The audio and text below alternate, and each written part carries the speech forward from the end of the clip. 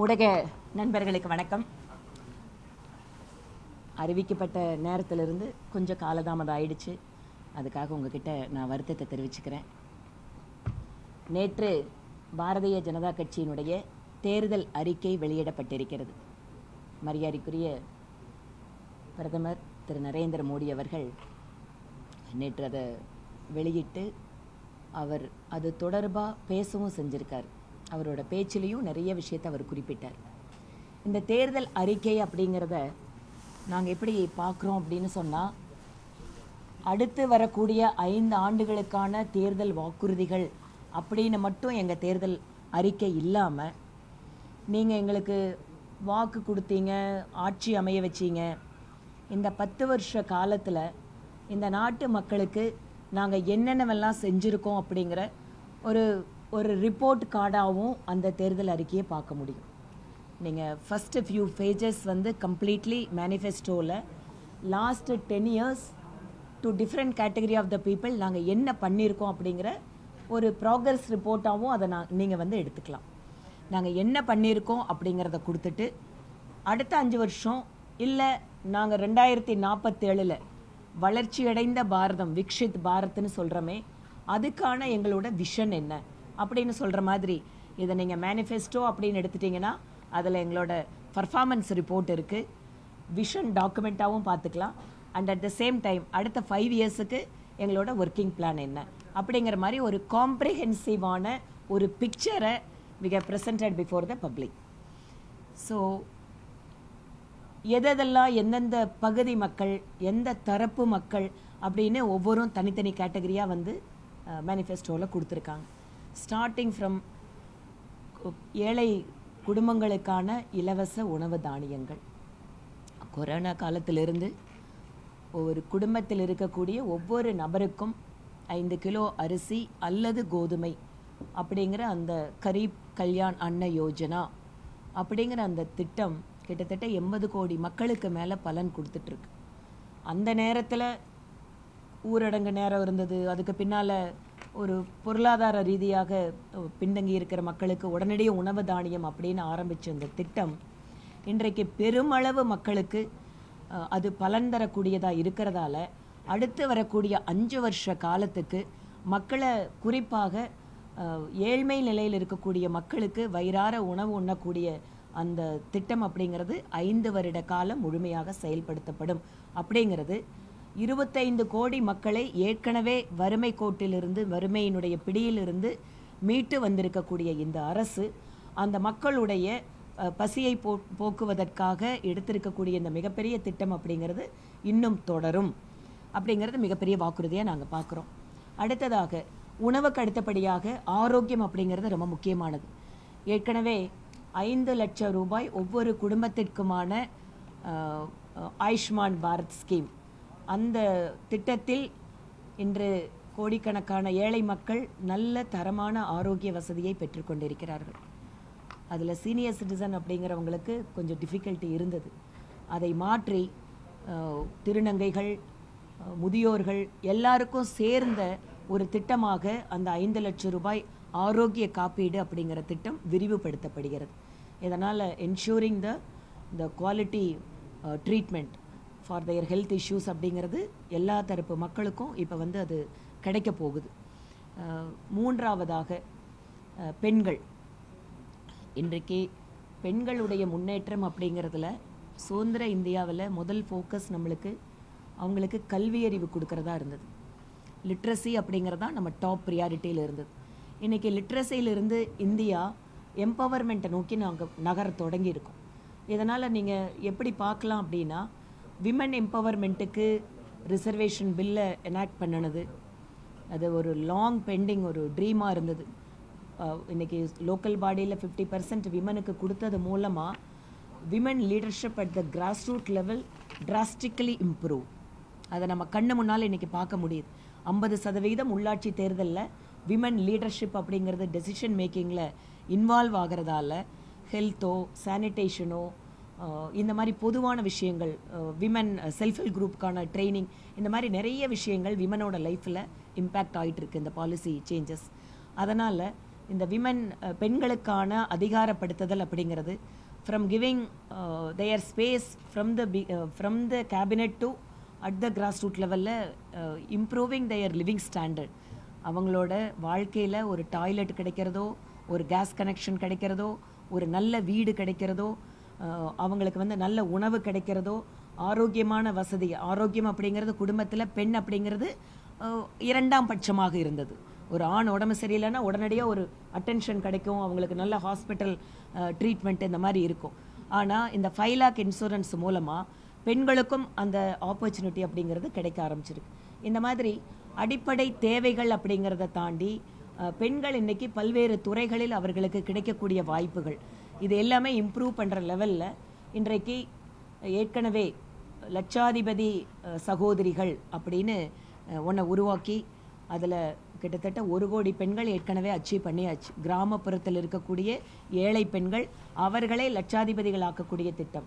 இப்போது அடுத்த 5 வருட காலத்தில் 3 கோடி ஏழை பெண்களை லட்சாதிபதி ஆக்குகின்ற அந்த திட்டத்துக்கு மேனிஃபெஸ்டோவில் வாக்குறுதி கொடுக்கப்பட்டிருக்கிறது. இவை இல்லாமல் டிஃபென்ஸ் மாதிரியான ஏரியாவில் இதுவரைக்கும் பெண்கள் ஆக்டிவான பார்ட்டிசிபேஷன் இல்லாத ஏரியாவில் கூட starting from Sainik school, opening of a Sainik school for women girls students, அதிலிருந்து தொடங்கி இன்றைக்கு பல்வேறு துறைகளில் அந்த கிளாஸ் சீலிங் அப்படின்னு சொல்லக்கூடிய உயர் பொறுப்புகளில் பெண்கள் அப்படிங்கிறத நோக்கி இந்த அரசாங்கம் அவர்களை ஹேண்ட் ஹோல்டிங் பண்ணி எடுத்துகிட்டு போகிறதுக்கான பல்வேறு சிறப்பு திட்டங்கள் வந்து இந்த மேனிஃபெஸ்டோவில் அறிவிக்கப்பட்டிருக்கு. அது இல்லாமல் ஒர்க் ஃபோர்ஸில் வந்து பெண்களோட பங்களிப்பை இம்ப்ரூவ் பண்ணுறது, செல்ஃப் ஹெல்ப் குரூப் அப்படிங்கிறது கூட ஒரு சுழல் நிதி வச்சுருக்கிறவங்க, கிராமப்புறத்தில் சின்னதாக பொருட்களை தயாரித்து அதை விற்பனையில் கூட கொஞ்சம் சிரமப்படக்கூடிய சுயதவி குழுக்களோட பங்களிப்பை ஐடி செக்டர், ஹாஸ்பிட்டல் செக்டர்னு பல்வேறு இடங்களில் அதை வந்து இம்ப்ரூவ் பண்ணுறதுக்கான ஒரு செயல் திட்டத்தை பிஜேபியினுடைய மேனிஃபெஸ்டோ கூறுகிறது. இதனால் ஒரு கிராமப்புறத்தில் இருக்கக்கூடிய பெண்கள் கூட சர்வீஸ் செக்டரில் சுயதவி குழுக்களோட பங்களிப்பை இம்ப்ரூவ் பண்ணுறது மூலமாக அவர்களுடைய சம்பாத்தியம், அவர்களுடைய வாழ்க்கை தரம் உயர்த்துதல் அப்படிங்கிறது சாத்தியமாகும், அதை சாத்தியமாக்க முடியும் அப்படிங்கிறது எங்களோட வாக்குறுதி. இது இல்லாமல் விவசாயிகள், ஏற்கனவே விவசாயிகளுக்கு வருடத்திற்கு 6000 ரூபாய் ஃபினான்சியல் அசிஸ்டன்ஸ் கொடுக்கறது அப்படிங்கிற திட்டம் வெற்றிகரமாக நடைமுறைப்படுத்தப்பட்டு வருகிறது. அவங்க போய் ஒவ்வொரு தடவையும் அவங்களோட இன்ஸ்டால்மெண்ட்டுக்காக கவர்மெண்ட் ஆஃபீஸில் காத்திருக்கிறதோ அல்லது அதில் முறைகேடுகள் நடக்கிறதோ அப்படிங்கிறத கம்ப்ளீட்டாக எராடிகேட் பண்ணி மிடில் மேன் எதுவும் இல்லாமல் 6000 rupees அப்படிங்கிறத டைரெக்டாக அவங்களோட அக்கௌண்ட்டுக்கு ட்ரான்ஸ்ஃபர் பண்ணுறது மூலமாக டிரான்ஸ்பரன்சியை என்ஷூர் பண்ணியிருக்கோம். அது ரொம்ப வேகமாக நடைமுறைப்படுத்தப்பட்டிருக்கு. அதில் எந்த ஒரு மிடில் மேன் இல்லாமல் அதை எராடிகேட் பண்ணியிருக்கோம். இதனால் விவசாயிகள் என்னென்னவெல்லாம் கவர்மெண்ட்டு கொடுக்கறத நேரடியாக அவங்களுக்கு கிடைக்கிது. இது இல்லாமல் ஃபர்டிலைசர்ஸ்க்கான சப்சிடி அப்படிங்கிறத கண்டினியூ பண்ணிகிட்ருக்கோம். இது நேனோ யூரியா லேட்டஸ்ட் டெக்னாலஜிஸை அக்ரிகல்ச்சர் செக்டருக்கு கொடுத்து அதன் வாயிலாக ஏற்கனவே we are committed doubling of incoming of farmers அப்படிங்கிறத அதை என்ஷூர் பண்ணி அதை நோக்கி போயிட்டுருக்கோம். இதன் வாயிலாக குறிப்பாக காய்கறிகள், பழங்கள், பருப்புகள் இவை எல்லாமே உற்பத்தி கேந்திரங்களாக கிளஸ்டர்ஸாக மாற்றுறதுக்கான ஒரு செயல் திட்டத்தை எங்கள் விவசாயிகளுக்காக கொடுத்துருக்கோம். இதன் வாயிலாக உலக அளவிலேயே ஒரு பெரிய ஒரு ஊட்ட சத்து நிறைந்திருக்கக்கூடிய விளைபொருட்கள் கேந்திரமாக இந்தியா மாறுவதற்கான வாய்ப்பு. உணவு தானியங்கள் உற்பத்தியில் இன்றைக்கி தன்னிறைவை நோக்கி சென்று கொண்டிருக்கக்கூடிய நாம் பருப்புகள், பழங்கள், காய்கறிகள் இதை நோக்கியும் நம்ம வந்து இந்தியாவை இதை வந்து எக்ஸ்போர்ட் பண்ணுற அளவுக்கு மாற்றுறதுக்கான செயல் திட்டம் இருக்குது. இவை இல்லாமல் நேச்சுரல் கிளஸ்டர்ஸ்னு சொல்லப்படக்கூடிய ஒரு சில இடங்களில் கிடைக்கக்கூடிய பொருட்கள், அது எப்படின்னு பார்த்தீங்கன்னா 1 district 1 product, 1 station 1 product. இதன் வாயிலாக லோக்கலில் கிடைக்கக்கூடிய ப்ராடக்ட்டுக்கு அங்கேயே மார்க்கெட்டை உருவாக்குறதும், இந்த 1 district 1 ப்ராடக்ட் மூலமாக அவங்களுக்கு ஒரு குளோபல் மார்க்கெட்டை கிடைக்கிறதுக்கு என்ஷூர் பண்ணுறதுக்கும் திட்டங்கள் வந்து இந்த தேர்தல் அறிக்கையில் சொல்லப்பட்டிருக்கு. இது இல்லாமல் மாற்றுத்திறனாளிகள் அவங்களுக்கு வந்து பொது இடங்களை பயன்படுத்துவதில் அந்த வசதிகளை அவங்களுக்கு கட்டாயப்படுத்துறது. ஒரு எந்த பில்டிங் கட்டினாலும் எந்த ஒரு பொது வசதி இருந்தாலுமே அது மாற்றுத்திறனாளிகளுக்கு உகந்ததாக மாற்றுவதும், இளைஞர்களுக்காக அவங்களுக்கு வந்து improved sports facility, skill development ட்ரைனிங்கை வந்து இன்க்ரீஸ் பண்ணுறது. இதன் வாயிலாக இன்று உலக நாடுகளுக்கே இந்தியாவினுடைய இளைஞர்கள் சர்வீஸ் செக்டரில் அவங்க பங்களிப்பு அப்படிங்கிறத இம்ப்ரூவ் பண்ணுறது. இளைஞர்கள், பெண்கள், விவசாயிகள், ஏழை மக்கள், முதியோர்கள். வழக்கமாக முதியோர் அப்படிங்கிறது நம்ம அவங்களுக்கான ஹெல்த் கேரு, தங்கக்கூடிய இடங்கள், அவங்களுக்கான உதவித்தொகை அப்படிங்கிறத தாண்டி இந்த முறை பிஜேபி அவங்களோட நாலேஜை யூஸ் பண்ணுறதுக்காக, ஏனென்றால் முதியவர்கள் அப்படிங்கிறது ஏஜில் இருப்பாங்க, ஆனால் அவர்களுக்கு கிடைத்திருக்கக்கூடிய அனுபவம், அவர்கள் பெற்றிருக்கக்கூடிய அறிவு, இவற்றை எல்லாமே பயன்படுத்துவதற்காக மைகவ் மாதிரியான ஒரு போர்ட்டல். ஸோ முதியவர்களுடைய அனுபவமும் அறிவும் நம்மளோட இளைய சமுதாயத்திற்கும் நாட்டிற்கும் பயன்படக்கூடிய அளவுக்கு அவர்களுக்கு வாய்ப்புகளை உருவாக்கி தருதல் அப்படின்னு பல்வேறு தரப்பு மக்களுக்கும் இருக்கக்கூடியதாக இந்த தேர்தல் அறிக்கை இருக்குது. அது இல்லாமல் தமிழகம் சார்ந்த ஒரு முக்கியமான விஷயம், திராவிட முன்னேற்ற கழகம். தமிழ் ஏதோ அவங்களுக்கு தான் சொந்தமான மொழி மாதிரியும், தமிழை காப்பாற்றுறதுக்கு அவங்கள விட்டால் வேறு யாருமே இல்லாத மாதிரியும் 50 வருஷத்துக்கு மேலாக தமிழை வைத்து அரசியல் செய்து கொண்டிருப்பவர்கள் இப்போது செஞ்சு கொண்டு இருந்தவங்க எல்லாத்துக்குமே திருவள்ளுவர் அப்படிங்கிறத தமிழ்நாட்டுக்குள்ளே மட்டும் வச்சிருந்ததை மாற்றி இன்று திருவள்ளுவர் கலாச்சார மையங்கள் வாயிலாக உலகம் முழுவதும் தமிழினுடைய சிறப்பு, தமிழர்களுடைய பாரம்பரியம், பண்பாடு, கலாச்சாரம் இவற்றையெல்லாம் சொல்லக்கூடிய மிக முக்கியமான சென்டர்ஸு குளோபல் லெவலில் திருவள்ளுவருடைய பெயரால் அமைக்கப்படும். திருவள்ளுவரை மாநிலத்திற்குள்ளாக வைத்திருந்த மாநில கட்சிகளுடைய ஆட்சியை மாற்றி இன்றைக்கு திருவள்ளுவரை உலக அரங்கிற்கு எடுத்துச் செல்வதற்கு பாரதிய ஜனதா கட்சி இங்கே வாக்குறுதி கொடுத்துருக்கு. இதன் வாயிலாக தமிழ் மொழி, தமிழர்கள் கலாச்சாரம், பண்பாடு இவை எல்லாமே உலக அரங்கிற்கு எடுத்துச் செல்வதற்கு பாரதிய ஜனதா கட்சி தமிழக மக்களுக்கு வாக்குறுதி கொடுத்துருக்கு. இவை இல்லாமல் Vande Bharat train, bullet train, improved infrastructure, metro ட்ரெயினை வந்து பல்வேறு நகரங்களுக்கு விரிவுபடுத்துதல், வந்தே பாரத் ட்ரெயினோட கனெக்டிவிட்டியை இம்ப்ரூவ் பண்ணுறது, இதன் வாயிலாக அதிகப்படியான நகரங்களை வைத்திருக்கக்கூடிய தமிழகம்தான் அதிக பலன் பெறப்போகிறது. அது வந்து இளைஞர்களுக்கான திட்டங்களாக இருக்கலாம், அல்லது உள்கட்டமைப்பு வசதிகளாக இருக்கலாம், நெடுஞ்சாலைகள், ஸ்மார்ட் சிட்டி திட்டங்கள். ஏற்கனவே கடந்த 10 வருஷ காலத்தில் தமிழகம் அதிகமான ஸ்மார்ட் சிட்டி திட்டங்களை பெற்றிருக்கிறது. அதனால் தமிழகத்திற்கும் இந்த வாக்குறுதிகள் அப்படிங்கிறது அதிகமான பலன் தரக்கூடிய அளவிலே வந்திருக்கிறது. கடந்த 10 வருட காலத்தில் பிஜேபி ஆட்சி செய்கின்ற மாநிலம், பிஜேபி இல்லாத மாநிலம் இல்லை, அவங்களுக்கு அங்கே வந்து அதை பணத்தை கொடுக்கக்கூடாது அப்படிங்கிற மாதிரி இல்லாமல் எல்லாத்தையும் சமமாக வந்து பிரதமர் மோடி அவர்கள் பார்த்துருக்கார். அதனால்தான் தமிழகத்திற்கு அதிகப்படியான நிதியுதவி, மத்திய அரசாங்கத்தினுடைய நிறைய திட்டங்கள் தமிழகத்திற்கு கிடைத்திருக்கிறது. அது வந்து வரக்கூடிய காலத்திலேயும் எங்களுடைய ஆட்சி அமைகின்ற பொழுது கண்டினியூ ஆகும். அதனால் எல்லா தரப்பு மக்களுக்குமான ஒரு தேர்தல் அறிக்கையாகவும், எல்லா மாநிலங்களுக்காகவும், குறிப்பாக வடகிழக்கு மாநிலங்கள், பழங்குடி மக்கள் நலன் சார்ந்த விஷயங்கள், ட்ரைபல் கம்யூனிட்டிஸ் அதிகமாக இருக்கக்கூடிய மாநிலங்கள், இந்த மாதிரி எல்லா மாநிலங்களுக்கும் சேர்ந்ததாகவும் எல்லா தரப்பு மக்களுக்கு இணைந்து, நாங்கள் முன்னாடியே சொன்ன மாதிரி சப்கா சாத் சப்கா விகாஸ், இது அனைவருக்குமான அரசு, அனைவருடைய வளர்ச்சிக்கான அரசு, அதை நோக்கி செல்கின்ற இந்த வளர்ச்சி பாதை அப்படிங்கிறது அனைவரையும் உள்ளடக்கியதாக இருப்பதற்காக நிறைய தேர்தல் அறிக்கையில் எங்களோட வாக்குறுதிகளை கொடுத்துருக்கோம். நம்மளோட டெக்னாலஜியை யூஸ் பண்ணுறது கூட 5G expansion, development of 6G, இது எல்லாமே வரக்கூடிய காலத்தில் ஏற்கனவே UPI அப்படிங்கிறது இன்றைக்கு உலகளாவிய அளவில் வந்துட்டுருக்கு. இன்றைக்கு இந்திய ரூபாயில் வர்த்தகம் செய்யக்கூடிய நாடுகளோட எண்ணிக்கை அதிகரிச்சிட்ருக்கு. உலக அரங்கில் பொருளாதாரத்தில் ஃப்ரெஜைல் 5ஆக இருந்த இந்தியா இன்றைக்கி வந்து டாப் 5ல் வந்திருக்கு. அந்த மாதிரி பொருளாதார ரீதியாகவும் வாய்ஸ் ஆஃப் குளோபல் சவுத், இன்றைக்கு உலக அரங்கில் இந்தியாவினுடைய கௌரவம், மரியாதை, இதை இன்னும் பல்வேறு தளத்தில் எடுத்து செல்வதற்கும் இந்த தேர்தல் வாக்குறுதிகள் வந்து பிஜேபி வந்து மக்களுக்காக கொடுத்துருக்கு. முன்னாடி ஒவ்வொரு வீட்டுக்கும் கழிப்பிடம், ஒவ்வொரு வீட்டுக்கும் எலக்ட்ரிசிட்டி, ஒவ்வொரு வீட்டிலையும் கேஸ் கனெக்ஷன் அப்படிங்கிறத நாங்கள் சொல்லி அதை செயல்படுத்தியிருந்தோம். 2029 ஒவ்வொரு வீட்டிற்கும் பைப்லைன் வாயிலாக கேஸ் இணைப்பு அப்படிங்கிறதையும் சாத்தியமாக்குறதுக்கான திட்டங்கள், இவை எல்லாமே நிறைய வாக்குறுதியில் வந்து இருந்திருக்கு. நீங்களும் மீடியாவில் இன்றைக்கி நிறைய கவர் பண்ணியிருக்கீங்க. ஸோ அதனால் இந்த தேர்தல் வாக்குறுதிகள், எங்களுடைய செயல்படுத்திய திட்டங்கள், இவை எல்லாமே அனைத்து மக்களுக்கும் இந்தியாவில் இருக்கக்கூடிய அத்தனை மக்களும் முன்னேறக்கூடிய வகையிலே செயல் திட்டங்களோடு மக்கள் முன்பாக பிரசன்ட் பண்ணியிருக்கோம்.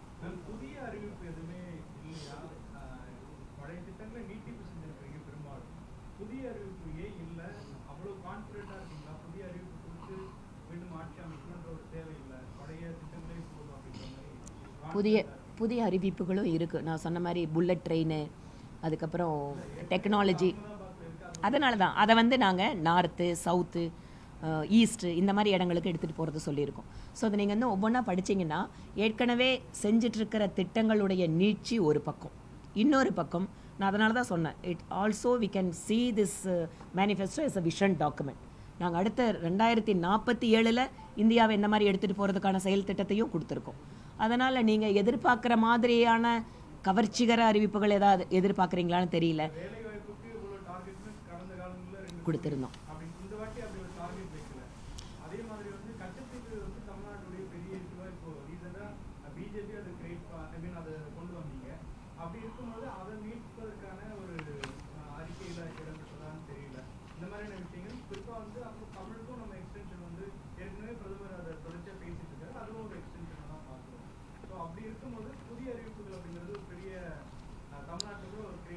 நிறைய புதிய அறிவிப்புகள் இருக்குது. அதனால தான் நான் சொன்னேன், நீங்கள் வந்து இப்போ நான் சொல்கிறேனே கேஸ் பைப்லைன் அப்படிங்கிறதெல்லாம் புதிய அறிவிப்புகள். இளைஞர்களுக்கான ஸ்கில் டெவலப்மெண்ட்டு ப்ளஸ் டூரிசம் செக்டரில் எதெல்லாம் நாங்கள் கொண்டு வர முடியும் புதுசாக. நான் இன்னொரு உதாரணம் சொன்னேன், சுயதவி குழுக்களுக்கு ஐடி செக்டர், ஹாஸ்பிட்டாலிட்டி செக்டர், இதிலெல்லாம் நாங்கள் வந்து லிங்க் பண்ண போகிறது. இதெல்லாமே புதிய வேலை வாய்ப்புகள் தான். அதனால் உங்களுக்கு நம்பர்ஸ் அப்படிங்கிறது இல்லாமல் இருக்கலாம், பட் நாங்கள் பண்ணியிருக்கிற வேலைகளில் இருக்கக்கூடிய நம்பர்ஸ் உங்களுக்கு இருக்குது. அதனால் மக்களுக்கு நம்பிக்கை இருக்குது. நாங்கள் வந்து 10 வருஷ காலத்தில் 10 கோடி பெண்களுக்கு வந்து இலவசமாக கேஸ் இணைப்பு, 11 கோடி பெண்களுக்கு கழிப்பிடம் கட்டி கொடுத்துருக்கோம். ஒரு சில இடங்களில் சேச்சுரேஷன் வந்திருக்கு. குறிப்பாக ஜன்தன் அக்கௌண்ட்ஸ் 50 crore பீப்புளுக்கு வந்து இன்றைக்கி வந்து வங்கி கணக்குகள் வாயிலாக சேச்சுரேஷன் நிறைய டிஸ்ட்ரிக்டில் வந்திருக்கு. அதனால் ஏற்கனவே செயல்படுத்தக்கூடிய திட்டங்கள் எங்கெங்கெல்லாம் சேச்சுரேஷன் இருக்கோ அதை மக்களுக்கு பார்த்துட்ருக்காங்க. இது இல்லாமல் அடுத்த கட்டத்துக்கு நம்மளோட வளர்ச்சிக்கு என்ன தேவை இருக்குது, அந்த மாதிரி தான் அதை பார்த்து கொடுத்துருக்கு.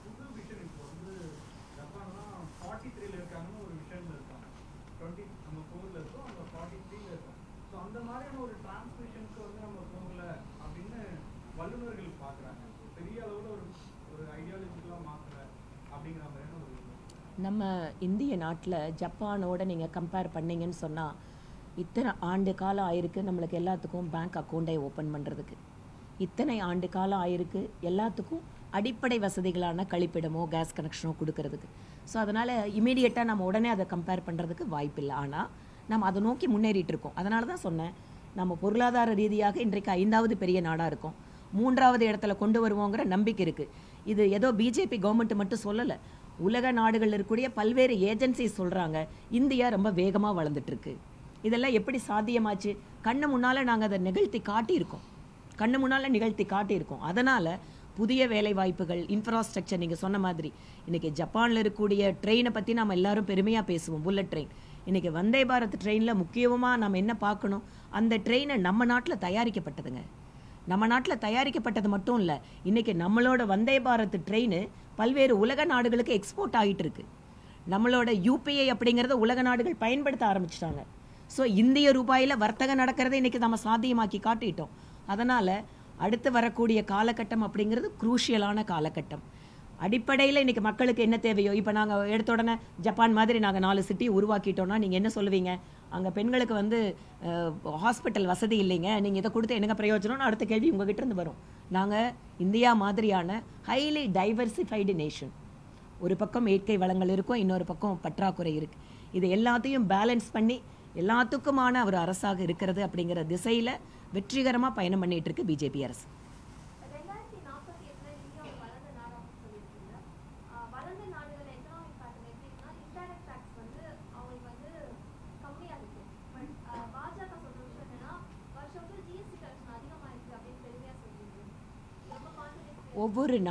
ஒவ்வொரு நாட்டோட பொருளாதாரமுமே ஒவ்வொரு விஷயத்தில் யூனிக்கானது. You cannot apply the same formula where the Western countries have developed அப்படிங்கிற மாதிரி you cannot apply the same formula. இந்திய நாட்டுக்கு என்ன தேவை, இந்திய நாட்டோட பொருளாதார ரீதியாக என்ன தேவை? நீங்கள் சொன்ன மாதிரி உதாரணத்துக்கு எடுத்துக்கலாம். நீங்கள் வெஸ்டர்ன் கண்ட்ரீஸில் டைரக்ட் டேக்ஸ் ஜாஸ்தி. யூஎஸ்ஓ, கனடாவோ, யூரோப்பியன் யூனியன் நீங்கள் 25% 30% உங்கள் சேலரியிலேருந்து அப்படியே நீங்கள் டிடெக்ட் பண்ணி எடுத்துகிட்டு போயிடலாம். ஆனால் இந்தியாவில் நினச்சி பாருங்கள், ஒட்டுமொத்தமாக இன்கம் டேக்ஸ் கட்டுறனோட அந்த நெட்டே இப்போ தான் இன்க்ரீஸ் ஆகிட்டு இருக்கு. கிட்டத்தட்ட 2 கோடி மக்கள் தான் 142 கோடி மக்களில் டைரெக்டாக வந்து இன்கம் டேக்ஸை ஒரு குறிப்பிட்ட சீலிங் மேலே பண்ணிகிட்டு இருக்காங்க. அப்படி இருக்கும்போது நம்மளுக்கு உடனடியாக டைரக்ட் டேக்ஸில் கை வச்சா என்னம்பீங்க? நாங்கள் சம்பாதிக்கிறது அப்படியே அரசாங்கம் எடுத்துக்குமா அப்படிம்பீங்க. அது இல்லை. இந்த நாட்டில் பொருளாதார ரீதியாக நிறைய விஷயங்கள் நடந்துட்டுருக்கு, ஆக்டிவிட்டீஸ் நிறைய இருக்குது. அதனால் எடுத்து உடனே டைரக்ட் டேக்ஸுக்கு போகாமல் நாம் இன்டைரக்ட் டேக்ஸ் மூலமாக கவர்மெண்ட்டோட எக்கானமியை ஸ்ட்ரென்தன் பண்ணுறோம். அதுக்கப்புறம் எங்கே தேவைப்படுதோ அதுக்கப்புறம் ஒவ்வொரு ஸ்டேஜாக அது கொண்டு வரக்கு வாய்ப்பு இருக்குது. கச்சத்தீவு நாங்கள் வந்து அயல் நாடுகளுடைய எங்களுடைய உறவு அப்படிங்கிறத பற்றி சொல்கிறோம். ரொம்ப ஸ்ட்ராங்கான ரிலேஷன்ஷிப் வித் நெய்பர்ஸ்.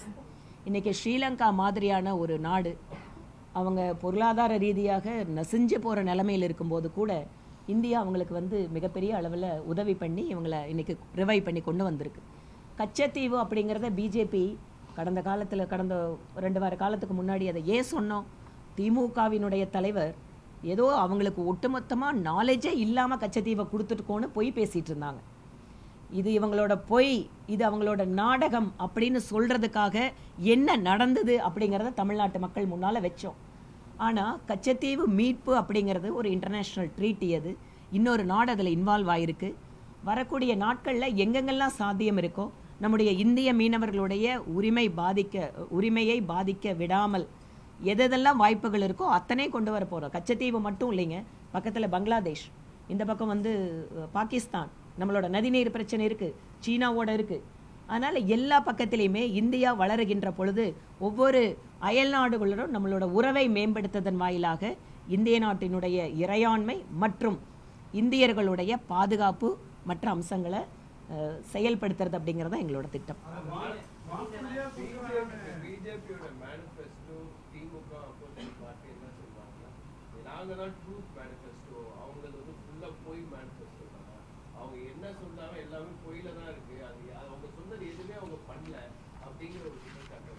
சரிங்க, இப்போ நான் வந்து திமுகவோட நீங்கள் சொல்கிற மாதிரி பொய் அப்படின்னு சொல்கிறாங்கன்னு, திமுக கவர்மெண்ட் தானே, நாங்கள் இத்தனை விவசாயிகளை வந்து டேட்டாஸ் எங்ககிட்ட கொடுத்தாங்க.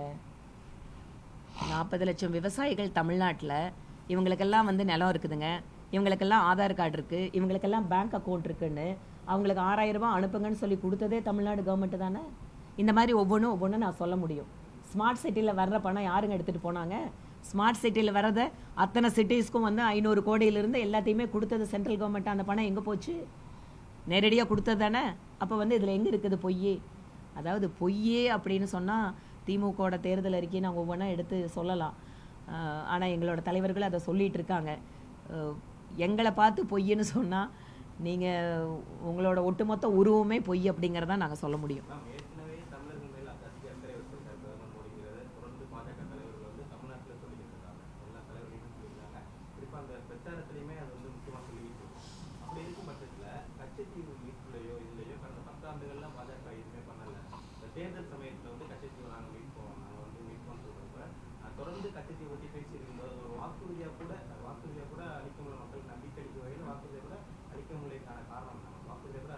கச்சத்தீவை தாரை வார்த்துட்டு எங்களுக்கு எதுவுமே தெரியாதுன்னு இத்தனை வருஷ காலம் நாடகம் ஆடிட்டு இருந்த ஒரு கட்சி எங்கள் அரசாங்கம் இருக்குது. நாங்கள் என்ன சொல்கிறோம்? கச்சத்தீவு ஏன் முக்கியம் நம்மளோட இந்திய மீனவர்களுக்கு? நம்முடைய எல்லை சுருங்குகிறது. இதன் வாயிலாக ஒரு குறிப்பிட்ட எல்லையை தாண்டி மீனவர்கள் மீன் பிடிக்கும்போது உங்களுக்கு அந்த மீனவர்களை கைது செய்கிறதோ நடவடிக்கை எடுக்கிறது தொடருது. இந்த விஷயத்தை திமுக அரசு இத்தனை நாள் என்ன சொல்லிட்டு வந்தாங்க அப்படிங்கிறத மாற்றி உண்மை இல்லைங்க, இதுதாங்க உண்மை அப்படிங்கிறத தமிழ்நாட்டு மக்கள் முன்பாக வச்சுருக்கோம். 1.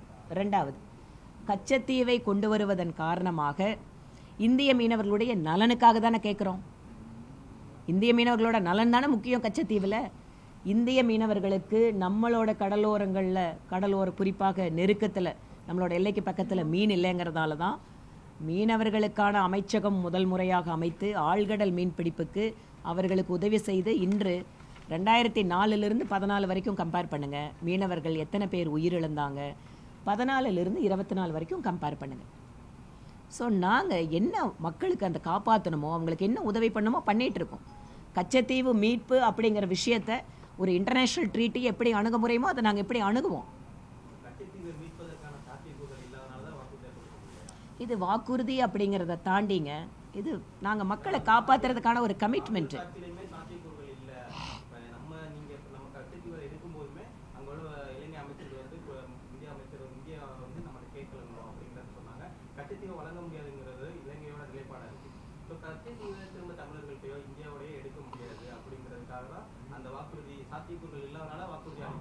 நீங்கள் வரக்கூடிய காலத்தில் பார்க்கலாம், கச்சத்தீவு விஷயத்தில் எப்படி மத்திய அரசு அணுகுது அப்படிங்கிறத நீங்கள் பார்த்து புரிஞ்சுக்கலாம். நான் திருப்பியும் சொல்கிறது, இந்திய மீனவர்களுடைய நலன் அதுதானே கச்சத்தீவில் இன்றைக்கி இஷ்யூ. அந்த இந்திய மீனவர்களோட நலனை நாங்கள் எப்படி பாதுகாக்கிறோம் அதை நீங்கள் பார்த்துட்டு நீங்கள் வந்து முடிவெடுத்துக்கலான்னு மக்களுக்கு சொல்லுங்கள். நாங்கள் அயல் நாடுகளோட எந்த அளவிற்கு அவங்களோட உறவை மேம்படுத்த முடியுமோ மேம்படுத்தி இந்தியாவினுடைய எல்லைகளை பாதுகாப்பது, இந்திய மீனவர்களுடைய வாழ்க்கையை பாதுகாப்பது, அதில் உறுதியாக இருக்கும்.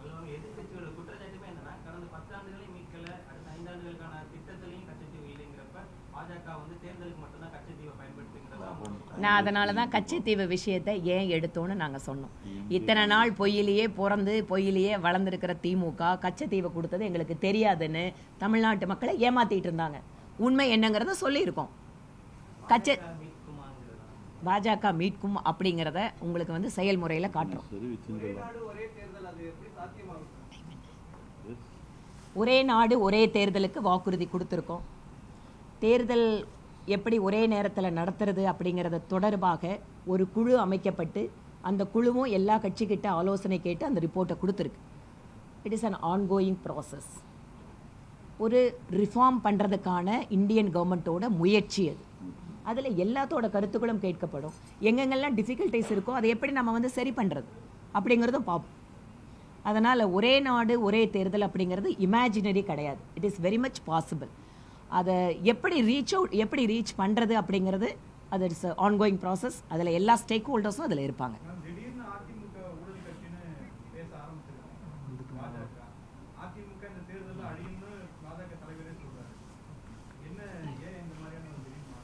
இன்றைக்கு நாங்கள் தேசிய ஜனநாயக கூட்டணியில் இருக்கோம்.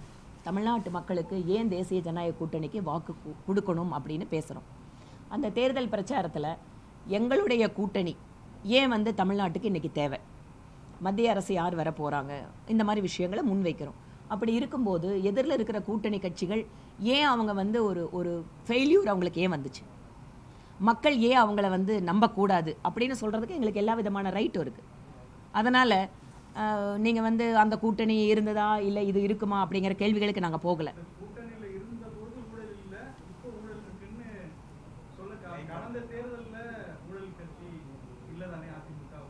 நீங்கள் ஒவ்வொரு கட்சி எங்கள் கூட்டணி அமைக்கும் போது இதே மாதிரி ஒவ்வொரு கட்சிக்கிட்டும் குறிப்பாக திரு வைகோ அவர்களிடம் நீங்கள் திமுக பற்றி என்ன பேசுனீங்க, காங்கிரஸ்காரங்கிட்ட நீங்கள் திமுக பற்றி என்ன பேசுனீங்க கேளுங்க, நாங்கள் பதில் சொல்கிறோங்க. கூட்டணி வச்சுருக்கோம், கூட்டணின்னு இருந்தால் கூட்டணிக்குன்னு ஒரு தர்மம் இருக்குது. இப்போ எங்களோட கூட்டணி இருக்குது, ஏங்க அது எல்லா கூட்டணிக்கும் பொருந்துமா இல்லையா? நீங்கள் வந்து உங்களோட பதிலை வந்து எங்கிட்ட எதிர்பார்க்காதீங்க. இன்னைக்கு தேசிய ஜனநாயக கூட்டணி தமிழகத்திற்கு ஏன் வேண்டும், இதுதான் எங்களோட தேர்தல் பிரச்சாரம். அவ்வளோதாங்க, நன்றி. இப்போ வந்து திரு சுதாகர் ரெட்டி அவர்கள். ஆமாங்க, ஆமாம், நீங்கள் வந்து சொல்கிறீங்க பிரம்மாண்டமாக இருக்குது தேர்தல் அறிக்கைன்னு. இதே மாதிரி தேர்தல் அறிக்கையை இதுக்கு முன்னாடி 2 தேர்தலையும் கொடுத்தாங்க, மக்கள் ஒத்துட்டாங்களா? அதிகாரப்பூர்வமான எதிர்கட்சியாக கூட காங்கிரஸ் வர முடியல. அதனால் ஒரு பெரிய கோட்டை கட்டுறாங்க. அங்கே என்ன பில்டிங் ஸ்ட்ராங்கு, பேஸ்மெண்ட் வீக்கு. ஆனால் எங்களோட பேஸ்மெண்ட் ரொம்ப ஸ்ட்ராங்காக இருக்குங்க, நாங்கள் டெலிவரி பண்ணுறோம்.